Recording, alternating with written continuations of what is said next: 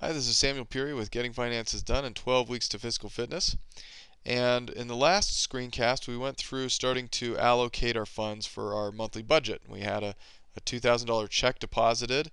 We added that to the buffer, so we had $3,200 to budget. And I've gone through and actually allocated everything through. Now, at this point, there's going to be two scenarios. One is that you've completely allocated for your full budget on just that one paycheck. If you did have a buffer and if you were a little bit ahead, that may be possible.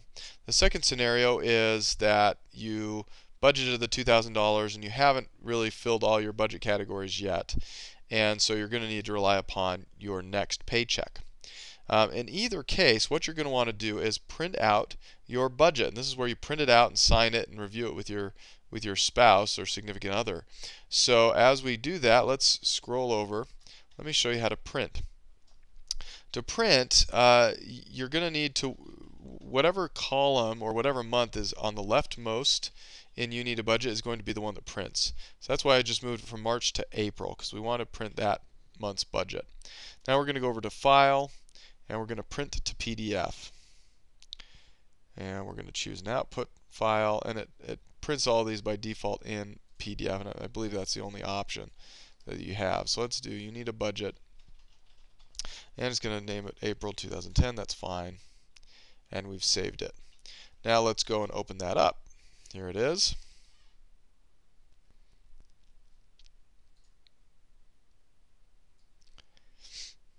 Sorry, this is taking a second. And here it's opening up. Well, we almost got it. Here it is, our budget for April 2007. Now, when we print this out, we're going to want to do a couple of things. We're going to want to print it out, and then we're going to want to take notes. And there isn't a note column here, but that's fine. This works just fine for that. Once you print it out, there's plenty of space, and you'll go down the categories. And if it's standard for that month, there's nothing surprising about it, then just don't put anything. But if there's a special instance, like for example, we had the furniture savings under household furniture right here, then you might want to write in pen and say, hey, we're saving up for this or that purchase or whatever.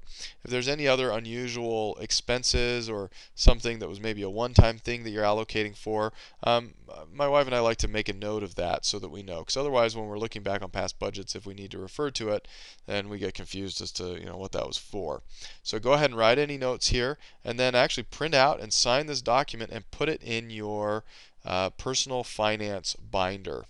So that's what you do. Now in the case where you've budgeted for the whole month, then this can act as your budget for the whole month. If you have to allocate additional checks that you get in the future throughout the month, then you're going to want to print out multiple copies of this. So you'll print out one for right now, and then once you get your additional income and allocate that, then you're going to print out a second copy. So you may end up with 1 or 2 or even 3 different budgeting sheets throughout the month that show what's been going on and that you want to collaborate with your spouse on. So that's the next step. Go ahead and do that and print it out and put it in your binder, and we'll talk to you soon.